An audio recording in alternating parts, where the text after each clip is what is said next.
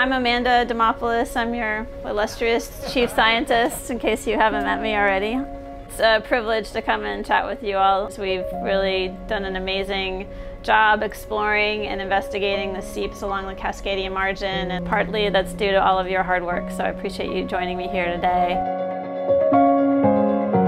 Coming to this cruise, we put a lot of work on in the front end to try to do these experiments on the bottom of the ocean. It's really been a challenge to get it all ready and get it down there. At this point, I'm pretty pleased with the way it went. This expedition has been an absolute pleasure to take part in. Both the ship's crew and the excellent team in charge of our ROV have been a delight to work with. In terms of the samples we've collected, the areas we looked at far surpassed my most optimistic expectations. We've collected over 900 samples. We'll get a lot of clams or mussels or the tube worms, but we've seen a variety of fish. We've seen crabs, the urchins, sea cucumbers, so there's been a lot more down there, and every dive is something new. So once we get back in the lab, we'll get those samples dried and processed and sent off for analysis on the mass spectrometer, and it'll take a few months from now, but we're really excited to see the data when it comes back. Now that we've spent about 3 weeks poking the bottom of the ocean floor looking for rocks, basically fingerprints of what has happened over the last 1,000 years, we now get to sort of open the box and figure out really what did occur and get some of the answers that we're actually studying here in present day. We've covered a lot of ground.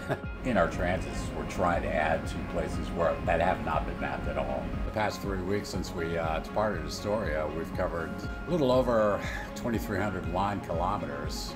The imagery that we do see has really helped guide us where to dive and where some of these seeps are actually coming out of the seafloor. This is what we have mapped so far in this area. That eventually will go into a database, so we'll be adding to that.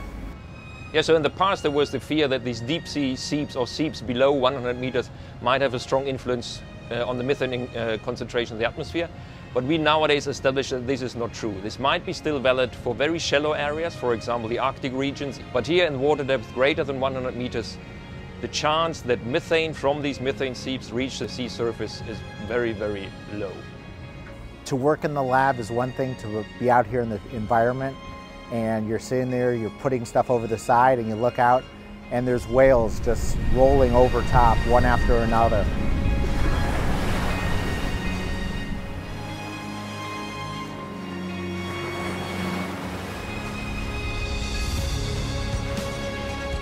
For us, that's a real treat when we see dolphins. We've gotten to see whales. Well, we got a great collection of very good cores, very good biological samples, and we bring home roughly 6 terabytes of data that now need to be analyzed. So this will keep some of my master students busy for quite some time.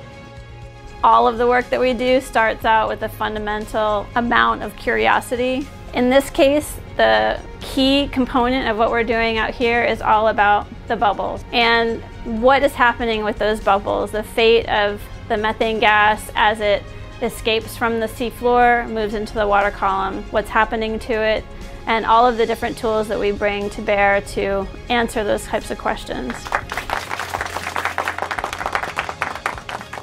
After 3 weeks out here, We've really brought it all together. The biology of what's living here. The geology that anchors it, and the chemistry that fuels it. And with cutting-edge technology, We'll be able to reveal the secrets of these seeps.